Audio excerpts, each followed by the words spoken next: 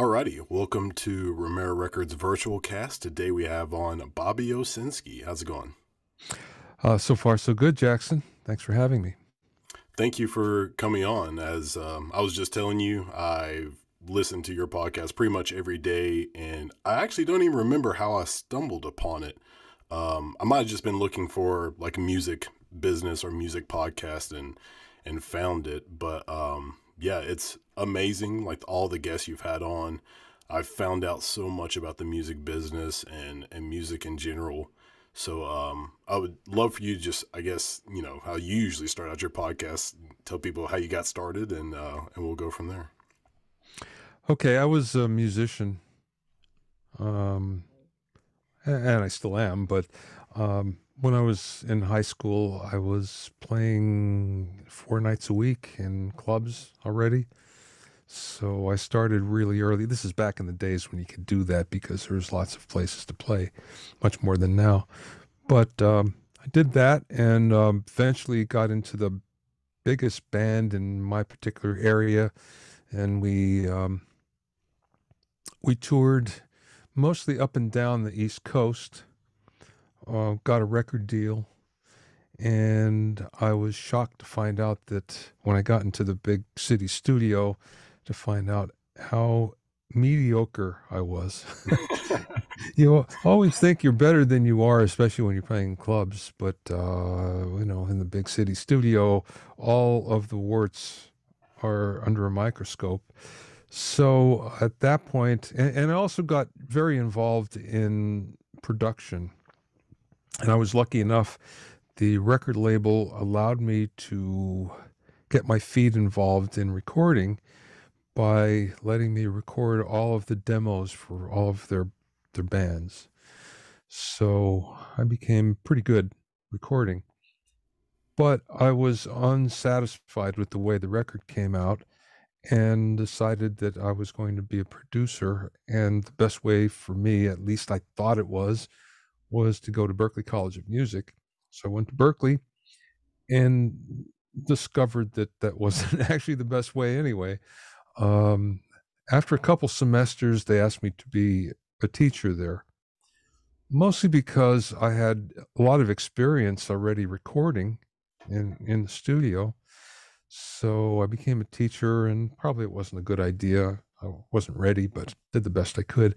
But the thing that happened there was I went into the teacher's lounge one day, and there was somebody in there just ranting and raving. And the quote was, "Oh, this place is for rookies or has-beens."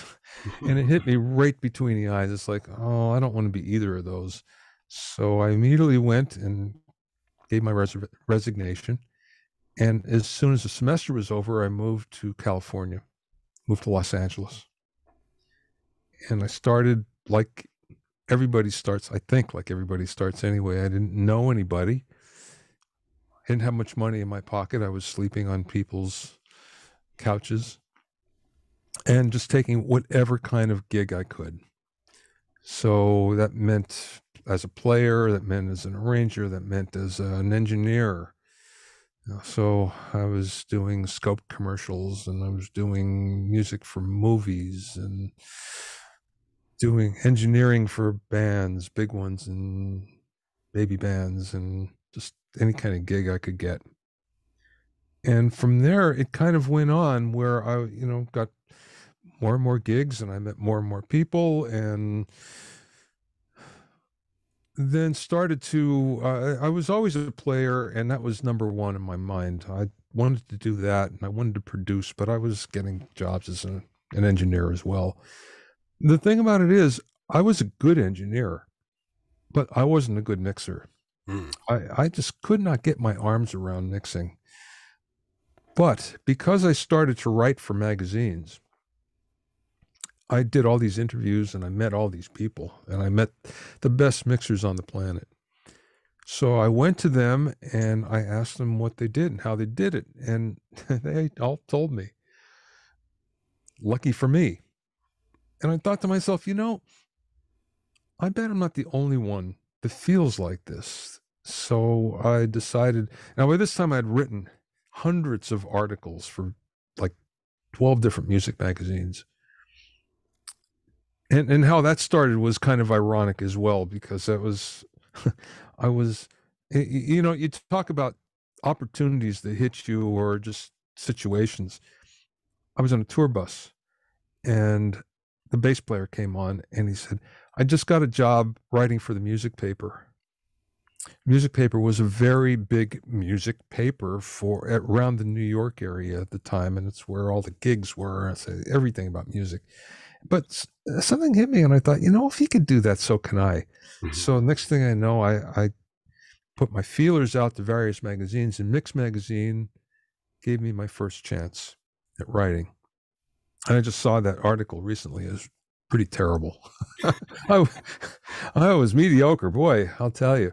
But they allowed me to keep doing it, and I got other gigs. And next thing you know, I'm writing for like 12 different magazines. But again, it all came down to I was still doing other stuff as well, and I wanted to become a better mixer.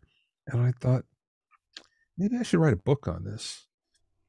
And the thing about it is, everybody told me that it can't happen. They all said, mixing is so subjective.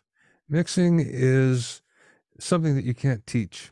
I thought, well, I'm going to give it a try. So I wrote the Mixing Engineer's Handbook with the help of all these other engineers that knew much more than I did. And there was no book on mixing at the time. And it became like a big hit. And it's still a big seller. It continues to sell every year and continues to sell more. Maybe by the time this is out, I think the 5th edition of it will be out. But that started me on my second career as a writer. Everybody says the same thing. They write a book and they go, I'm never going to do that again. Because so many brain cells die while you're doing it. It's not easy. And I certainly said that. But since the book was doing really well, the publishing came back and said, you got to write a second one. Okay. So I wrote the recording engineer's handbook, and then the mastering engineer's handbook, and then the music producer's handbook, and it went on and on. And next thing you know, I have 25 books under my belt. Actually, now it's more. I think it's 28 or 29. Oh my goodness. They're not all in the music business. No, I've actually gone outside the music business. I've written one on cruising because I like to cruise, and I've written one on this is ship cruising, just to be clear. And I've written two on social media, one for musicians and one for entrepreneurs. A couple other things too, but anyway, it turned into kind of like a second career. And then actually a third career happened right after that. And it was one day I was thinking to myself, if I write another book, I'm really not going to make that much more money. I can write 5 more books, and I kind of hit a ceiling with this. Maybe I should try something else. And that's when I started to do online courses. And I met the people at lynda.com and did some for them. And then I decided, well, maybe I can do some on my own. So that became kind of like a third career, where now I have online courses as well as the books, and as well as doing, all the other stuff. So that's my life in a nutshell. So let's go back to, I guess, from where you were doing the engineering, and then you started to get into different things. When you realize, I guess, like when you realize you weren't good at mixing and all the other skills that you could develop, was that just I want to do this because I'm interested, or I want to do this to evolve in the music business? Well, I certainly wanted to evolve, but I'll tell you one thing that really kicks you in the pants on this is when you do a rough mix for somebody, and the musicians come back in the next day and they go, "That's the worst mix I've ever heard." Someone actually told that to me, and they were not wrong. That's the sad part about the whole thing. Oh. But that's what, I decided I got to get better at this. I can't keep, doing this and getting those type of responses. So that put me on my path to figure it out. And I'm a pretty good mixer now, I have to say, but really because there's so many people that help me, to be honest with you. Geez, it's just, there are some people that just have the feel for it. They're really good. They don't need anybody to tell them how to do it. But most of us are not like that. Most of us kind of need some help. And certainly I was there. I was one of them. Do you feel like you took, I guess, the right, quote unquote, right path to where you are now, or do you wish you had did maybe like a different order of things, like started out great at mixing and then, producing, or started out as a musician then mix? What about the order? I don't know that I regret anything, to be honest with you, but there are probably better ways to do it. One of the things is I was never an assistant for anybody. And I came up during the period of time where there were, especially in Los Angeles, there were loads of commercial studios. I think when I got here, there was a paper that used to come out that would list all of the studios, 24 track studios in the time at the time, which were, big commercial ones. There were 127 in LA, Mm, which is a huge number. yeah. It's certainly not even close to that now, but nonetheless, I did not take the path of becoming an assistant. I was offered many gigs at the big studios, A&M and Capitol and whatever. I probably could have gotten better faster and had a much bigger career had I done that. But I don't regret not doing it because, you're on the path you choose. So I accept it. It's okay. Yeah, and I actually heard you talk about that in your podcast, and I took it upon myself. I actually started a studio in Memphis with one of my good friends, and we actually met doing a podcast together. But by the way, I'm in Memphis, just to Hmm. let you know. But Lovely place. I love it there. absolutely. And I took that idea because I'm all about collaboration. I feel like people get better. No, people get better with competition, but people also get better with collaboration. And I was like, that sounds like a great idea. Like everybody should know where everybody is, and also thought it'd be cool to know who has what equipment, because maybe somebody comes in and you're like, oh, I really need a certain microphone or a certain compressor or something like that, and I know so and so has it. Let me just call them up and see if they will let me borrow it. Yeah. And so I've started my own like studio list, and I'm just going to do it all on my own, and I'm going to send it out to the other studios around here, and if they're interested, sure. If they're not, whatever. I'm still going to give it to them because I think it's something that builds a sense of character in the area. And I think Memphis, I've been here since 2019. That's when I moved here. And to me, it seems like there's this gap. I actually talked to Terry Manning. I had a podcast with him. Yeah.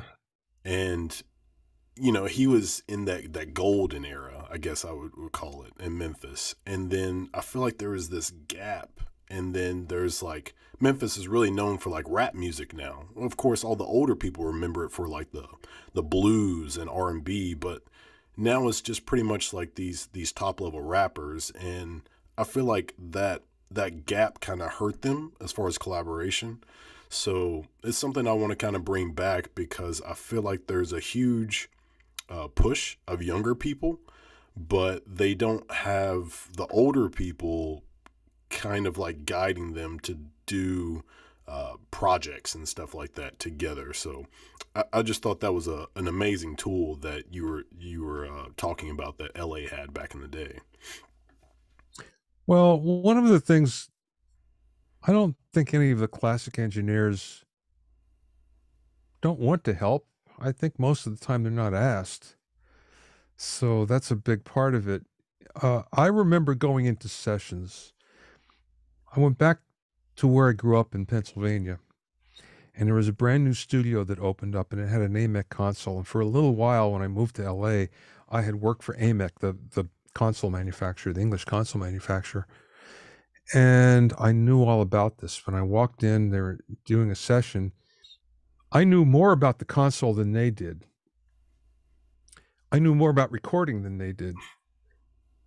and nobody asked for my advice, so I didn't give it to them. I wasn't going to push it on them, but I could have helped them a lot if all they would have done is asked. But it's not up to me to offer that stuff, and I feel uncomfortable actually doing that unless somebody says, "Hey, can you help me out?" Hmm. You know. Yeah, I mean, sometimes people don't feel comfortable asking. Like some people feel like, if you're somebody's boss and they've got better ideas than it's kind of might feel awkward asking them for advice when you're the one that should know more. But in the situation of music, I think it should be already understood that somebody's better than you and somebody knows more than you. I don't care who you are. There's somebody out there that can do something better than you. So I think it really benefits people to just be open minded and understand, like, I can reach out to somebody and they're going to make my life better in music, no matter what it is. Um, there's there's just a sense of, like, I guess just like a feeling that you can get from just collaborating with people that you've never spoken to before. You start to build a relationship with them, and when you start doing music with them, it's like, oh, I didn't think about that. Like, I was in the studio one time with some of my friends. We were making a song, and one of my friends was doing the engineering and the mixing, and he's like putting stuff together. And I was waiting for like a certain part of the song for him to do something, and he never did it. And I was like, kind of getting kind of frustrated. And I was like, why is he not doing this thing? And I was like, wait a minute. Only I'm thinking this. Like, he's not thinking this. I have to actually say something to him Yeah, to got get to it out. verbalize it. Yeah. Yeah, and I think that's something as musicians we kind of we want something, but we don't really vocalize it until it might be too late. Well, it depends on your personality. I've been with a lot of people that had no qualms about vocalizing it, believe me. So, it can cut both ways, I think. Yeah. So there's a few things I wanted to actually bring up to you. One, I love talking about plugins. I love talking about hardware, and also just of course techniques and things like that. And then also studios, places you've been. So one of them, I did want to let you know that I went to Blackbird and experienced their Dolby Atmos room. I just went there just on a whim, hoping they give me a tour, and Rolf was there. He gave me a tour, and there were some guys that were in there setting up the Dolby Atmos room, and Rolf is just taking me around. We go in there, and then they were like, "Oh yeah, this place sounds great." And I was like, "Can I listen?" They're like, "Yeah, sure." So they finished setting up, and they let me listen to it, and I was like, "This is fantastic." I don't even have words for this. And then where else did? Oh, I just went to Sun Studio. Mm. For the first, it took me forever to get there, but I just went. I actually have a friend there who gives the tours, and after the tour, she was like, "Come on back." So we went to the control room, and she showed me all the equipment, and she's like, "Yeah, half of this stuff barely even works, but but it's all the original stuff from like when Elvis was there." I'm like, "This is crazy." So I'm curious on some more stories from you on places that you've been that maybe you were in awe, or you might have had one thought about a place and it turned out to be different. Well, some of the best places in the planet are here in Los Angeles. And I've been to a lot of them all over the world. And, certainly there are great places everywhere, but Los Angeles just has some. uh, One of the best is A&M, which is now Henson. It's been Henson for a long time, but A&M was one of the best places. It was the original Charlie Chaplin stage. And every studio, there's four of them at the time. There's actually five because there's Herb Alpert's personal studio up on the second floor. But they all sounded really good, and the big ones were really special. So, and they tweaked. They were one of the few places that tweaked their reverbs, so the plates that they had. So the plates really sounded terrific. And I was always I worked quite a bit there, and I was always in awe of it and the people that you would meet. I can remember, now this is dating me, but nonetheless, I was in Studio B, and I could remember walking out in the hallway, and there was Lionel Richie that I ran into, and I turned around, and there was Jaco Pastorius, famous bass player, playing, sitting in the hall playing. And then they used to have a game room, and I went into the game room, and I was playing pinball, and the old pinball machines, and somebody tapped me on the shoulder, says, "Hey, can I play?" I said, "Yeah." And the next ball came up, said, "Here, you take it." It was Joni Mitchell. So there was that type of thing that you don't have much these days, because home studios or studios are one room facilities, and back then we had multi-room facilities, so there was always and that's one of the things all the engineers and producers and musicians from back then kind of lament, that we don't have that today, because half the fun was going to a session and seeing who you'd meet that was on the other sessions. So that was always a lot of fun. But there's such great places here. Conway is really fantastic. Capitol is, really great. Record Plant. I didn't work there much, but it was like a who's who. So I was lucky to kind of grow up in that. One of the best places is way off the radar. It's my friend Richard Gibbs that owns it out in Malibu, and it's a place called skipping my mind right now. Um, anyway, it's overlooking the beach up on the hill, and it's unlike any studio you've ever seen. There's no walls. Hmm. But if you want, there are movable walls that they had made in Germany that will come out from the sides, and will give you three spaces. Will basically give you a control room if you want, plus a piano room, plus a drum room, if you choose to use it. Otherwise, you can get up to like a 35-piece orchestra in there. And Richard originally was a film composer, so he built it for himself. But it's beautiful. It's fantastic. There's windows everywhere.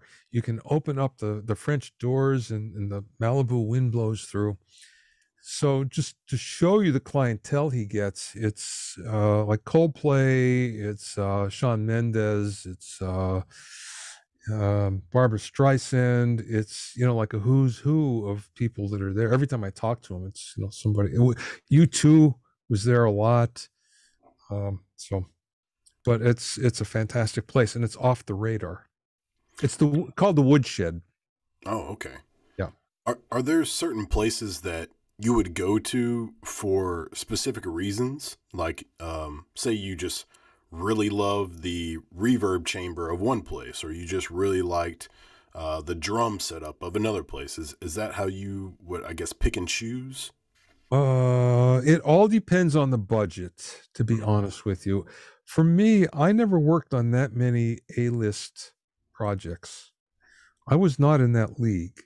But I worked on a lot of B-list projects that had a reasonable budget, but a lot of times what dictated how far the budget would go would be where you would record. So we didn't go to the A-list places because the budget would go in a flash. So you went to the B and C list places, usually, and sometimes, like for instance, I can remember tracking an album at Village Recorders, another great, fantastic room, and then doing all the overdubs at a really small place, in North Hollywood, and that's and I think I did the mix at home, but that's kind of the way a lot of that stuff went for me. I just didn't have the. Let's face it, there are few people that actually get to always live on that A level. But when you're on an A level, you can go for however long you want. A friend, as a matter of fact, speaking of A&M, just going back, a friend invited me down one day to A&M, and they were mixing a U2 album, and It was one of their hits. I still haven't found what I'm looking for. And the mix was up for 16 days already, and they haven't liked anything they wanted. So it just goes to show you that it would just take for, and they have the budget to just be picky and get what they wanted. And it was funny because I got to be able to go in and listen to all the tracks, just solo things up, not touched anything other than that. And some of them sounded so god awful.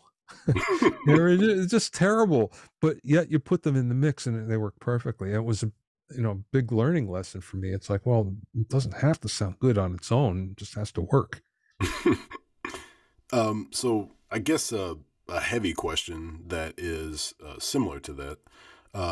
Do you feel like, for the state of the music industry, that music has gotten better as far as quality wise, or do you think it's still on par with the way it's always been? How do you feel? And, I guess streaming has a big effect on that with LUFs and the different high fidelity rates and stuff like that of, let's see, Tidal and Amazon Music. But how do you think, I guess, just music quality has changed over time? Well, there's two questions there. If we talk about the sonic quality, that's one thing. If we talk about the subjective entertainment quality, it's another one. As far as entertainment, the way I see it is it's no different than it's ever been. Music goes through trends, it goes through peaks and valleys, it goes one way, it goes another way. But the fact of the matter is, hits are difficult to get, and it's catching lightning in the bottle. It doesn't happen a lot for people. And when it does, there's something really special that makes a lot of people react. It's never been easy to get that. It's no easier than it's ever been. It's no harder than it's ever been. So the way I look at the music business is I it's different the way music is made today, especially pop music. But had I grown up in the era of today, I'd be making it the same as everybody else. You just do what's available to you, or use what's available to you. So I'm not one that looks back nostalgically at recording or at music. It just is. It was back then. It is today. So, I don't look at it as one being better than another. As far as sonic quality, there was a peak in sonics, and I would say it was probably late 80s, I'm sorry, late 70s, early 80s, Hmm. where there was a peak in quality. And that was the era of discrete solid state consoles. And some would say that when we went from tube to solid state, there was a drop off, and yes, there was, but then it got to the point where designers were really good with solid state. And then it went from solid state, discrete solid state components to integrated circuits, and a lot of stuff built around integrated circuits. And it went downhill, and it sort of never recovered. When you buy a high quality piece of gear today, most likely it's discrete electronics, and it's not using too many integrated circuits. There's a limitation with them. So sonically, we're not quite as good as we used to be at a lot of that stuff, but there's still everything we need to make it great. So, again, I don't see all that much of a drop off. One of the things that I am chagrined at is the whole mythology of tape. Hmm. And Like the for idolization of it, how people loved it. well, they didn't. That's the whole thing. Back then, we used it because that's all there was, but there wasn't a lot of people that said, "Gee, I like the sound of that." No. I mean, what happened was I can remember this distinctly so many times being frustrated where the band is out there playing and you're listening off the console and you're going, boy, that really sounds good. And then you record it, it goes to the tape machine, you play it back and you go, oh, why does it sound like that? No, it's different. I don't want that.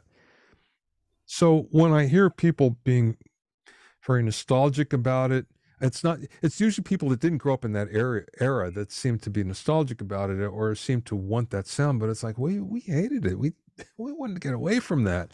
So I listened to a lot of that stuff with tape saturation. You have to have it. It's like, why? So I look at that and I'm kind of chagrined, but I know it's a way of working for people, and if you get great results, then go for it. Yeah, I mean, it's kind of like the phrase "old will become new again." We will take old techniques of things and we'll glamorize them, even with clothing. Like, I mean, even this sweater is kind of a little old school. We do things from the past and try to make it new again, and that becomes the trend.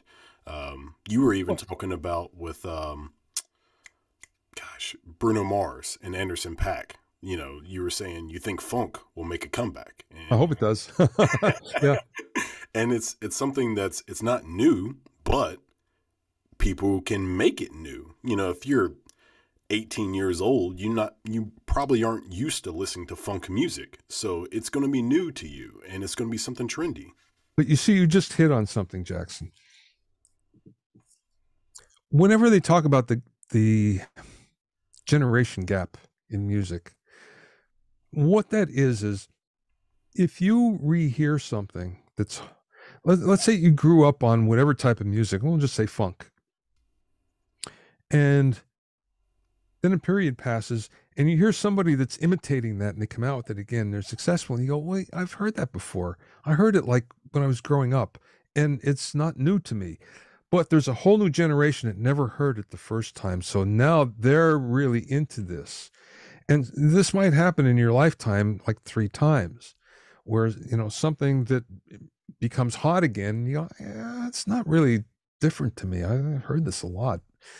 And therein kind of lies the generation gap in all of this, where it's like, well, it's not doing it for me because it's not new to me. One of my favorite things is finding out about samples.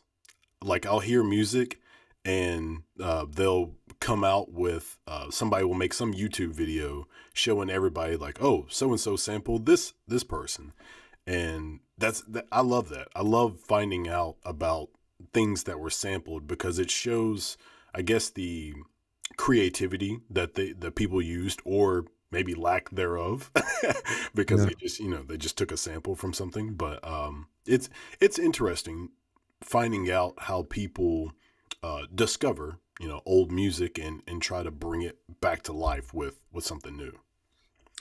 There's a school of thought that it's like, well, why don't you just create your own stuff instead of sampling that? But again, you work with the tools that you have, you work with the taste of the time. So I don't see it as a conflict at all. You just, again, if I would grow up in a certain era, I would use the tools of the era. So, it doesn't, I see it very clearly for that. Many people don't. Yeah. All right. So speaking of tools, let's get into analog and digital. So as far as like all the hardware that we have today, do you see a big difference in things that are coming out that are kind of new? I don't know if you've had a chance to experience that. I think it's UF8, the SSL like mini console that they have, and then also SSL. They're killing it. I just realized that they've got that Fusion.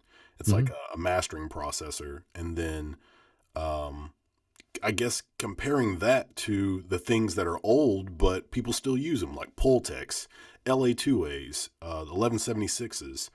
I know that Purple has their Purple MC77. They've got their version of the 1176. Are Have you gotten a chance to play with these newer things versus the older things, and how do you compare them?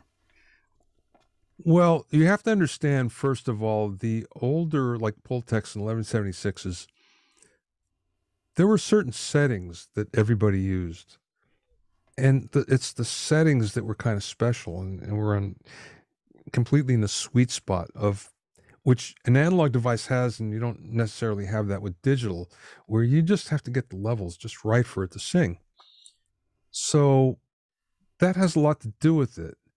If you're not aware of what those settings are, then, there's not much difference between them, but you will hear a difference. Well, if you have a lot of experience with the old one, you'll notice something that's newer. It might not be the same. Is it better? Is it worse? In some ways it's better, in some ways it's worse. It's not as noisy. Some of the, the newer stuff, the clones, are certainly not as noisy. But as we found, sometimes the noise is what contributes to making it sound really interesting.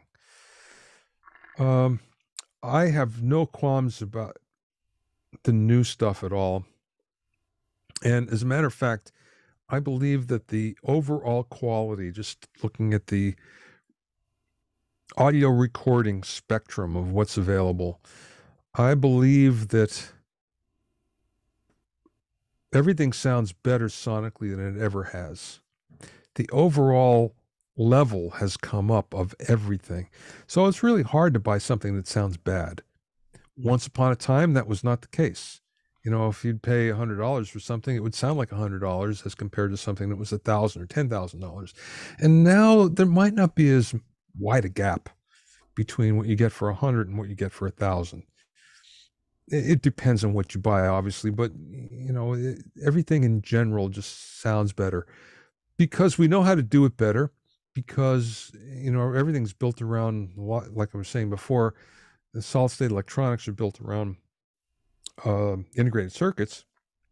Those have gotten way better, especially on interfaces. Interfaces now are built around analog and digital converters, analog to digital converters, digital analog converters that again are built around a chip, and the chips are so much better than they ever were. So something that you pay, a couple $100 for today sounds better than what you paid a couple $1,000 for, maybe 10 years ago.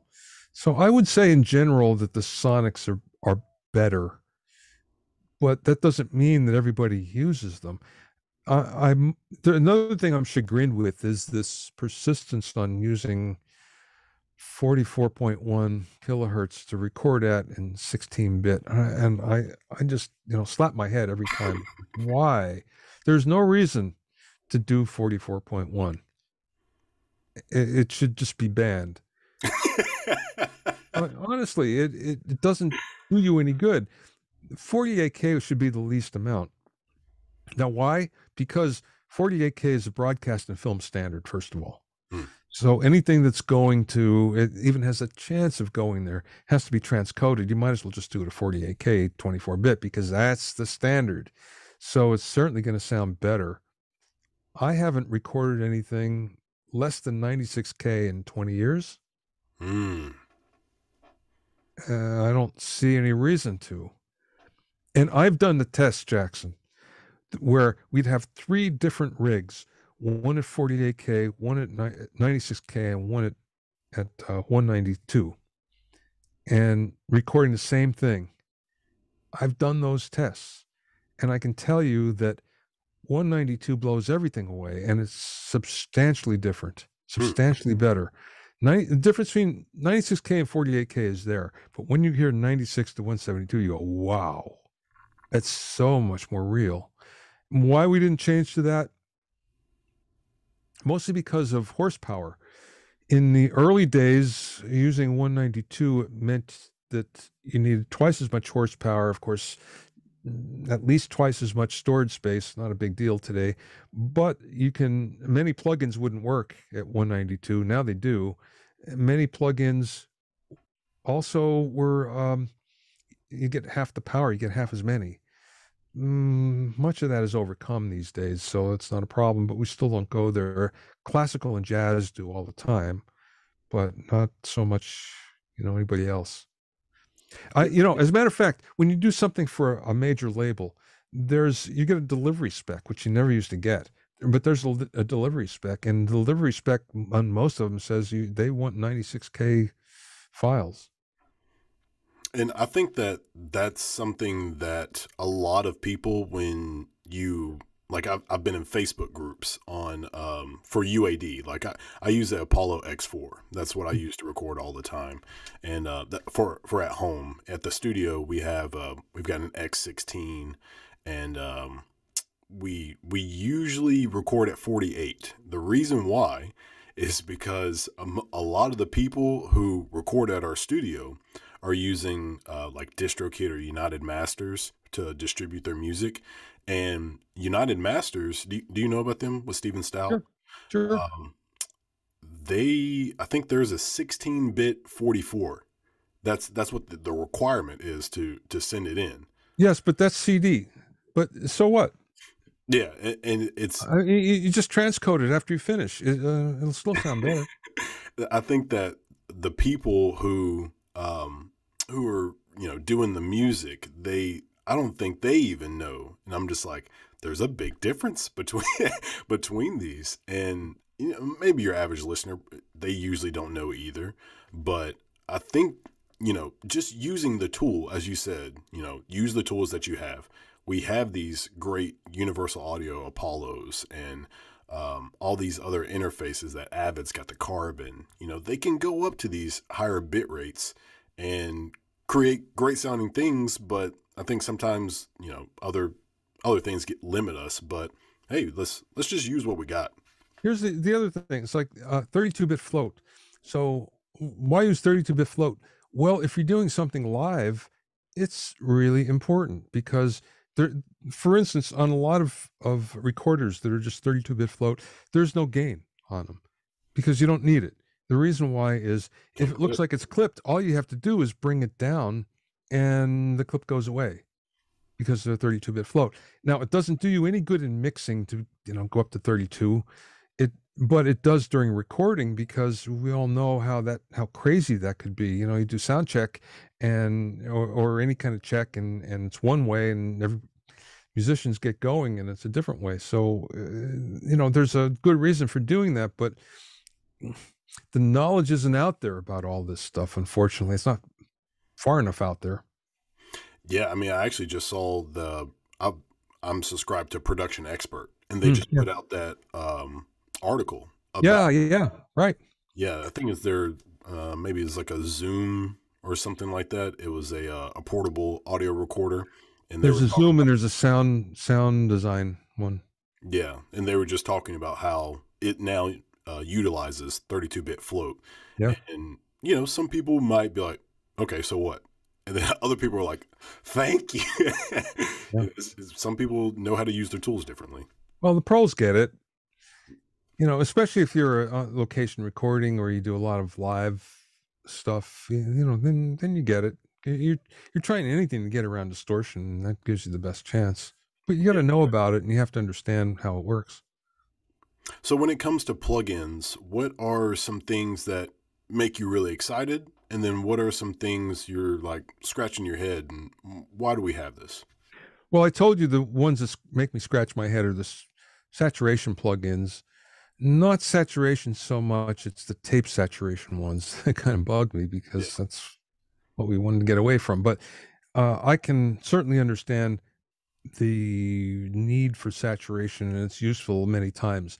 I don't find it useful to use, first thing, I'm going to put saturation on. I kind of use it, I believe it should be used as well as not necessarily a last resort, but it's something like, I tried everything else and it won't work. Let's see what happens here. And 9 times out of 10, that will help you out. But you want to exhaust some of the other methods first.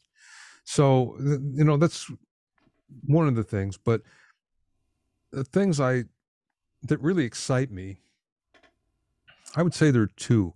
The first one is the reverbs suddenly are way, way better than they've ever been.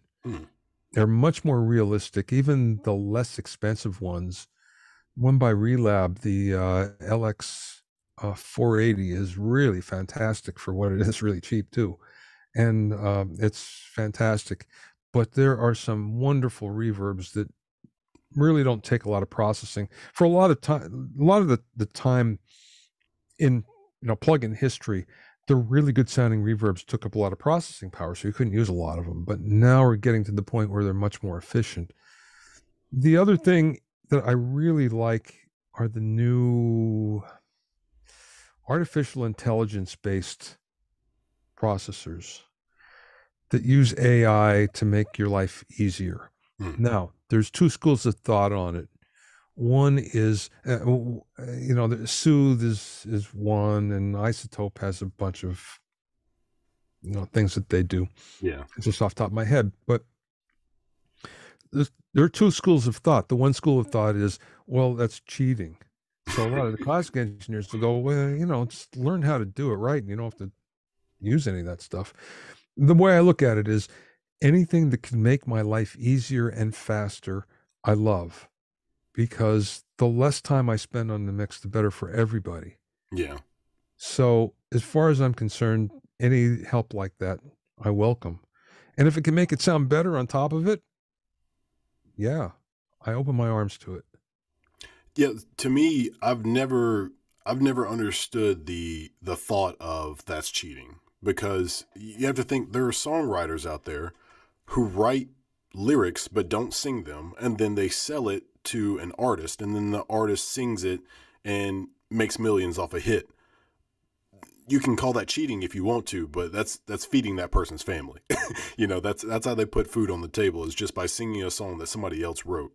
And the hip hop industry will destroy somebody's career when they find out, like, oh, they didn't write their lyrics. They did that to Drake a while back. They were like, oh, Drake didn't write his lyrics. Again, so what? To me, I think people are just upset that he did half the work but gets all the credit.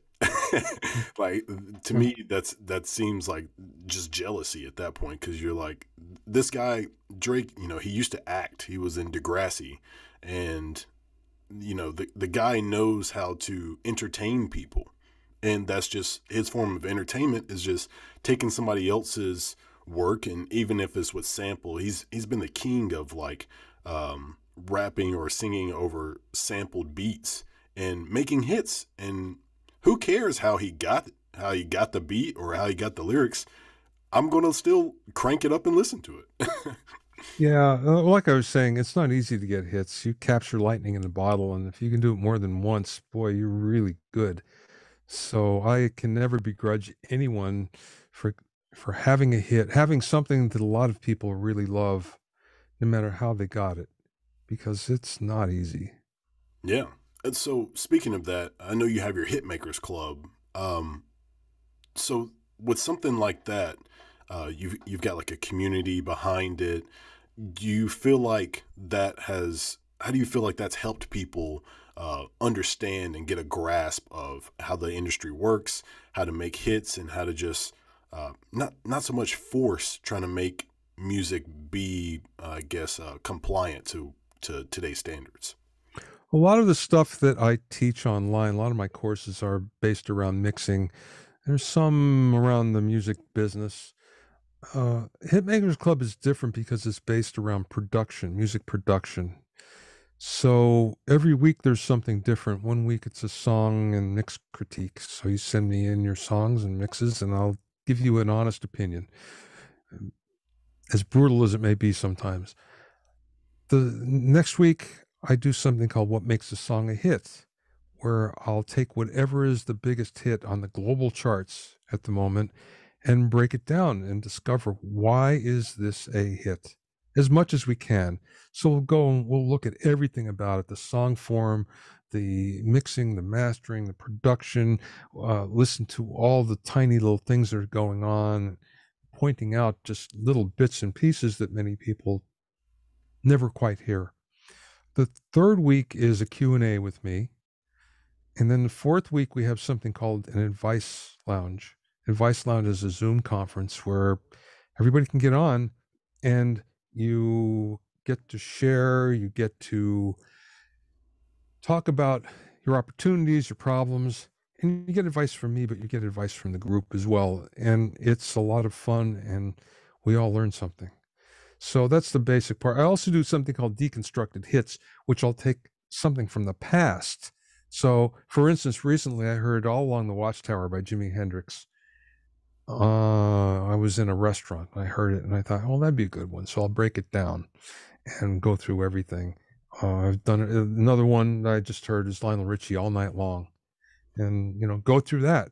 And it's useful many times. Well, the good thing about that is many times I'm able to find the the tracks online, which are just isolated tracks, and we'll be able to hear them very precisely what's going on. So that's what Hitmakers Club is all about. There's also a Facebook group, and it's an exclusive closed group. And again, it's great for advice. It's great for sharing. So that's what that's all about. It's more production oriented than some of my other things, but that's what people need. Now, when it comes to song critiques, and I do a lot of these, one of the things I always find is people may be good at doing a lot of things. They may be good at recording or mixing, and they may be really good at writing a song, but the production falls down often because they don't listen enough to what's happening. They don't listen enough to what happens in a hit. So what happens is you get the bare bones of a song without all the little color items that are going on, all the extra harmonies, vocals and the sounds and everything that's going on, which really makes any song a hit. Doesn't matter what it is. If you're not aware of it, it goes right by you. But really important, and that's the biggest thing that is not in the song. Many of the songs I get, people just don't. They're not aware. So my job is to make them aware of it.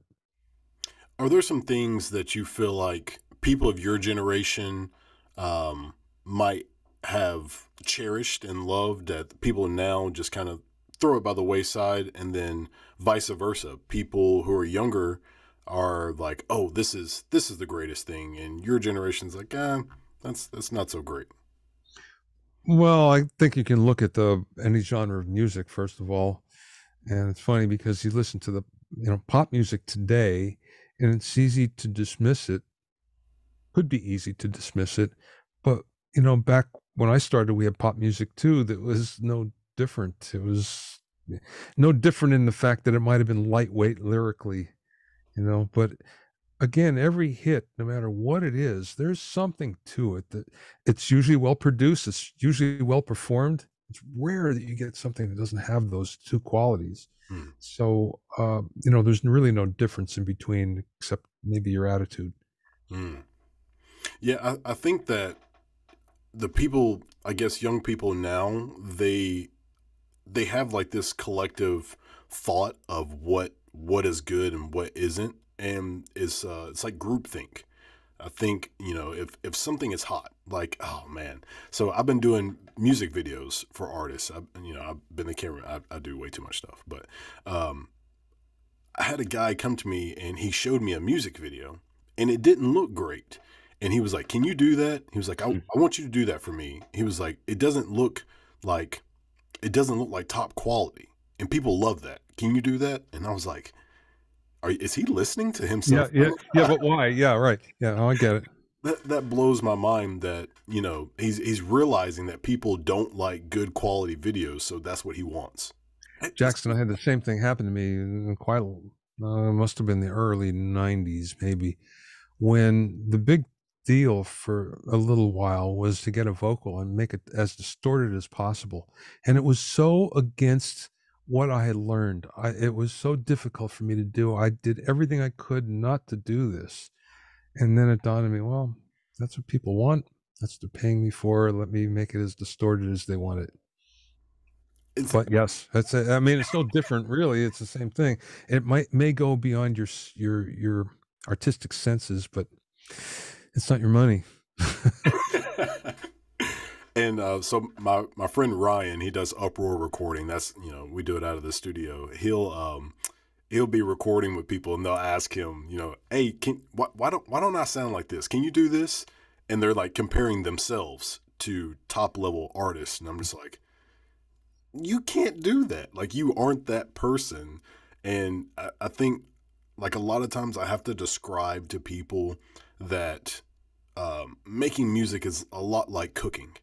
You know, if you give somebody ground beef, don't expect them to come out with a perfect ribeye or a cowboy steak. Like it's not a thing. You have to, first of all, let's start with the recording. If the recording's not great, you're not going to get the best quality out of it. So these are things that I think beginners, you know, I don't think the professionals really have to deal with that as much. I did hear like Billy Decker. He was talking about how people will still send him bad recordings and they expect him to just make it immaculate. And it's like, that's not that's not a thing. That whole thing is pretty funny in that people don't realize the average musician, the average artist, the average songwriter does not understand what it takes to make a really good recording and what the average really great sounding hit, what it's gone through. Because many think that, okay, I'll just go in the studio, I'll lay it down, and we're done. But they don't realize that the vocal might have been done 5 times, 6 times, 8 times, and on different days where the artist will do it and will go, that's not quite right, and come back a month later and do it again. And all the parts, they'll just do and redo and keep on doing it until they get exactly what they want. And that's why, it takes months to do, because, you just, at a certain point, you can't settle for anything less. Your artistic sensibilities won't allow you to do that. Now, there's a certain point that you can overwork things. There's no doubt about that. On the other hand, I've found that if you have any inkling inside of you that says that could be better, then you should do it again. Mm. Because if you don't, you're never going to be happy, and you're always going to have in the back of your mind, I really settled on something and I shouldn't have. Yeah, I do that all the time, and it took me a while to even have that thought in my head of if this could be better, just do it. Yeah. If I've got a home studio, I have no excuse to not just go in there and record again because it would be different if I was paying, Sun Studio charges like $200 an hour. That'd be different, but I'm at home, just do it again.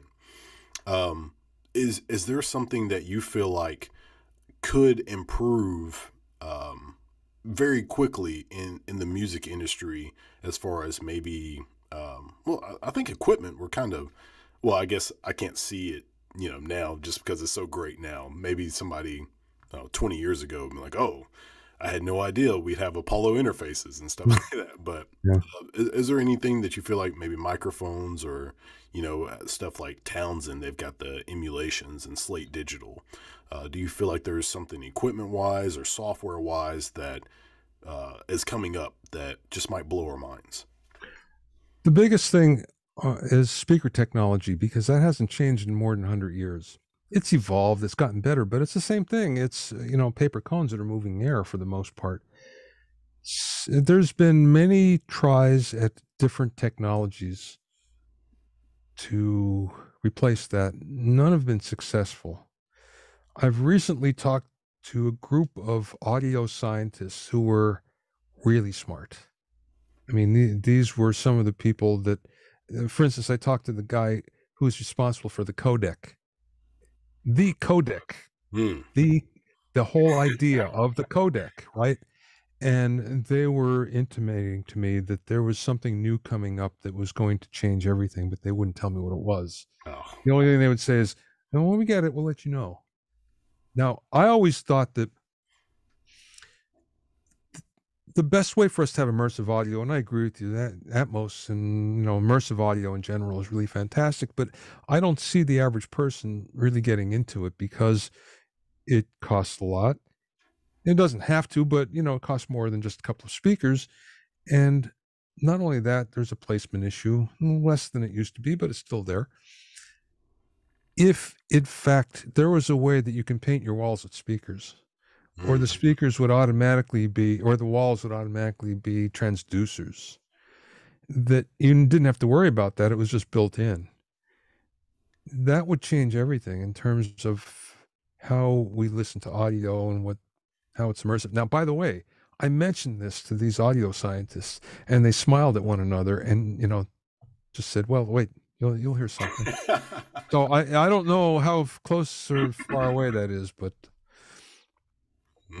Yeah, that yeah, sounds interesting. And yeah. stuff like that got thrown around when so Slate Digital will always throw out these hints at what they're coming up with. And so recently, I think the most recent technology that came out was the headphones that emulate different rooms. And, of course, they've got their commercials for it where they've got top level engineers are like, this is the best. I've sure if it is or not, whatever. But a lot of people are hoping that they were going to come out with speakers that could emulate other speakers. And I don't think that's realistic just because the room, like, the speakers are your monitors, whatever you have. If you had these Slate digital monitors, you couldn't really hear what you can hear at Capitol just because your room isn't Capitol. So that Yeah.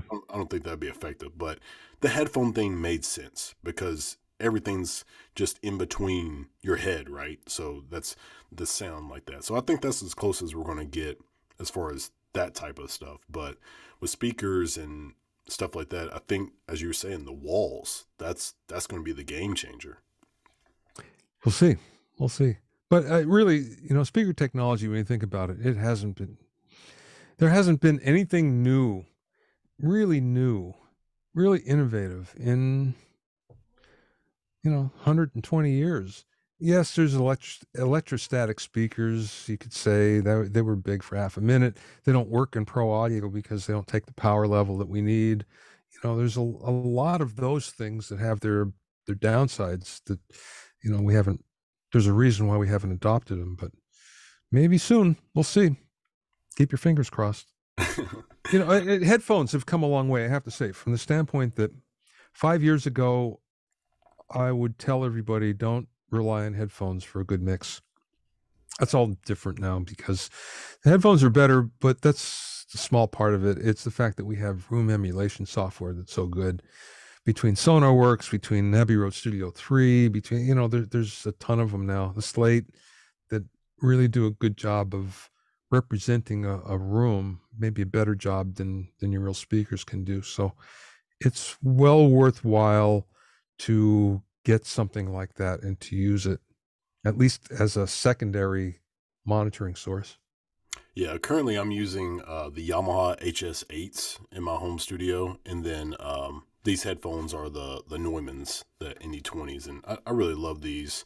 They have like a, I guess, accuracy about them. Some people say that they're very dark and they're not accurate, but to me, they really help me get a better mix just because like when with these, there's no car test. Like I usually finish this, go out, listen to it in the car, and if it's good out there, then I'm good. But with these, it's like this is my car test, Hmm. and it's been crazy. Like once I finish, I'm like, okay, now I'm done with the Yamahas. Let me listen to it with the Neumanns, and if it's good here and there, I'm good. Jackson, I'm gonna have to split in a bit, so Yeah, just yeah, want to let yeah. you know. Yep. We're good. This has been an hour. Go ahead and give everybody how they can reach you and everything and all your courses and socials. Well, the easiest thing is bobbyowsinski.com, and you can get the blogs and podcasts and the courses and everything through that. A bunch of freebies there as well. So there's a lot that you can get just from the website. As far as social, I'm on Instagram, I'm on Facebook. Let's see, TikTok pretty soon.